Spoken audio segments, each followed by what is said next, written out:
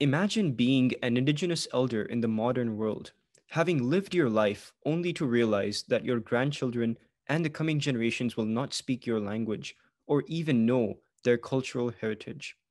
What could this mean for humankind?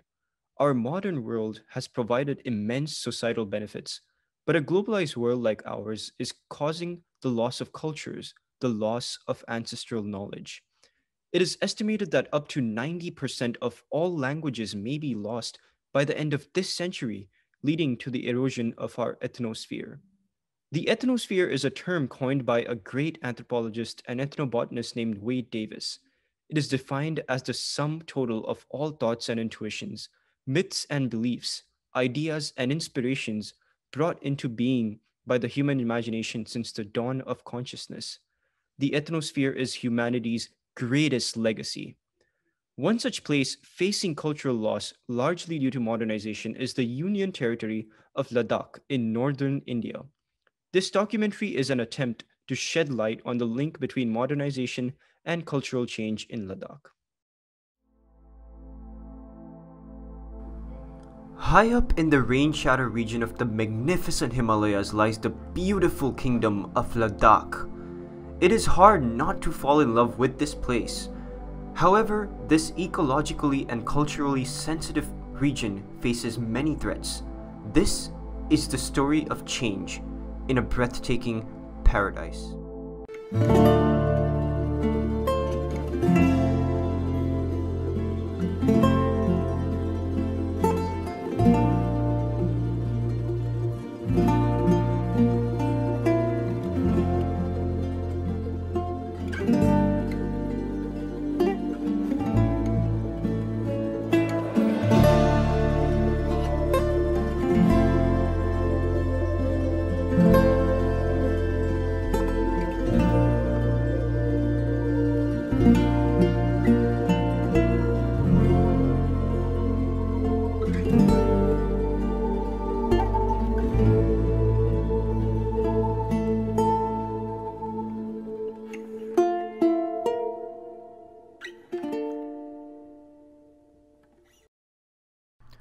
Located in North India and surrounded by the Himalayas, Ladakh is one of the most isolated regions of the world. Surrounded by countries like China and Pakistan, Ladakh is a sensitive and strategic region with an active military. It has a cold desert type of climate with scarce vegetation and warm to hot summers and extremely cold winters. Ladakh is home to stunning and jaw-dropping sights like the holy Pangong Lake, high-altitude motorable passes, and multiple monasteries. Ladakh has a unique traditional heritage which is humbling and fascinating. The culture of Ladakh is rooted in Tibetan Mahayana Buddhism. Infused with a sense of spirituality, this place has a colorful tradition which respects the natural world. The faces of people here radiate peace and happiness. This is a true signature of abundance without affluence. However, two forces are reshaping the culture and the landscape of this beautiful place faster than ever: modernization and tourism. This is gradually leading to the paradox of progress in Ladakh. Let's hear from Helena Norberg Hodge on this topic. She is a writer and activist who has lived here for more than 2 decades, and she wrote a fantastic book called Ancient Futures: Lessons from Ladakh for a Globalizing World. Helena has also created an organization called Local Futures that strengthens local communities and economies worldwide to preserve cultural and biological diversity. I know it might sound far-fetched, but I'm convinced that looking at Ladakh can actually help us to better understand what's going on in the West. When I first went to Ladakh, there was no pollution, no crime, and people had lived peacefully side by side for centuries. And there was an incredible joy to life. But now, in recent years, I've seen the impact of the modern Western world on the traditional culture. And this ability to contrast the old with the new clarifies a lot of things. It helps to explain the reasons behind many of the problems that we face in the West, the reasons behind environmental breakdown and the breakdown of communities, and more importantly, it helps to show how we might get out of this mess that we've created. The city of Leh is the capital of Ladakh and the heart of this mystical place. Surrounded by sacred mountains, Leh has become a canary in the coal mine for modernization in Ladakh. In recent years, Leh has undergone rapid expansion and unplanned urbanization. And there is no direction of this development here in Leh. The economy of Ladakh, or Leh or Ladakh, is from two sources, two main sources. This is from tourism and from defense. Since this is border area, we have everybody, every family have somehow they are connected with the Indian Army. And apart from that, tourism is one thing. It is like blooming. There are so many. So in which case, people are blindly investing so much of money in physical constructions, of infrastructure, of good hotels, hotels of different category. Even now we have 5-star hotels. You have, and every year, it changes.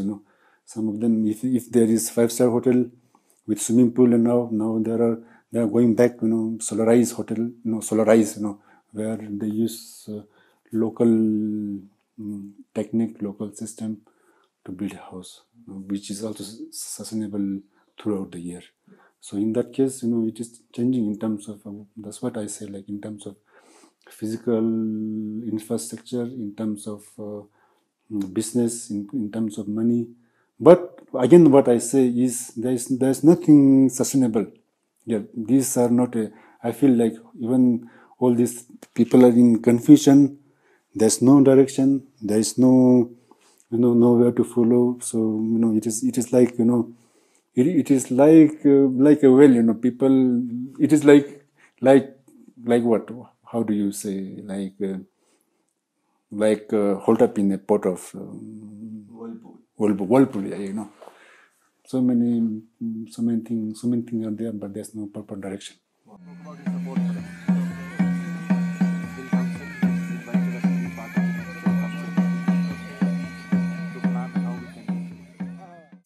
I belong to a nomad family from my village. So when I was small, uh, I used to have nomad life at that time with my family, with my cattle, like sheep, goat, and all this thing. So at that time, we used to settle at one place for like 1 month, 2 months, according to the grass, so that we can feed to our cattle. So after 1 month, we shift. So like this kind of tradition, we call it nomad.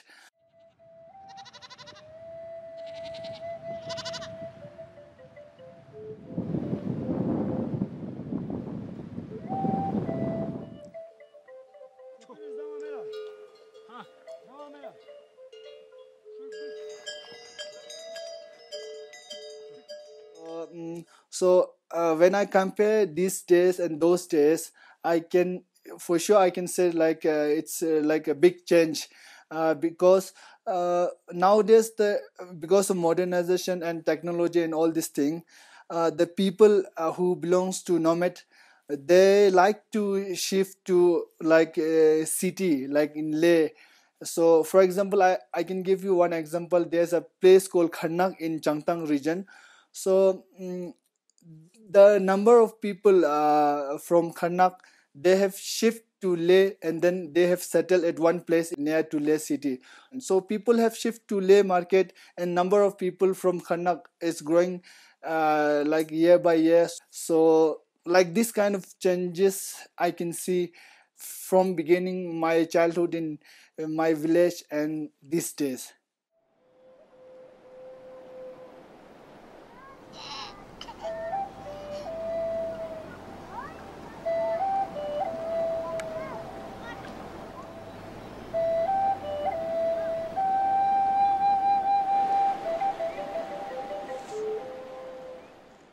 I think our nomad tradition, nomad culture, it might be declined like in coming 100 years or after 150 years. This has created significant cultural and environmental changes. However, in order to fully understand the present, we must dive briefly into the past of Ladakh. Thank you so much for watching this documentary. I really appreciate your time, and I would love to hear your feedback and your thoughts in the comments below, so please do share them. This work would not have been possible without you, my friends, family, and the amazing people involved in two NGOs doing the real groundwork. They are Golden Mile Learning and Go Green, Go Organic Ladakh. If you want to learn more about these organizations and what projects they're working on, the links to them are in the description below, so please do check them out. Part 2 will continue right where we left off. Part 2 will focus more on the positive and negative aspects of modernization as told and observed by the locals of Ladakh. We'll also focus on environmental changes that are happening with cultural changes due to modernization. So please stay tuned by subscribing to the channel below, and part 2 will be up next month.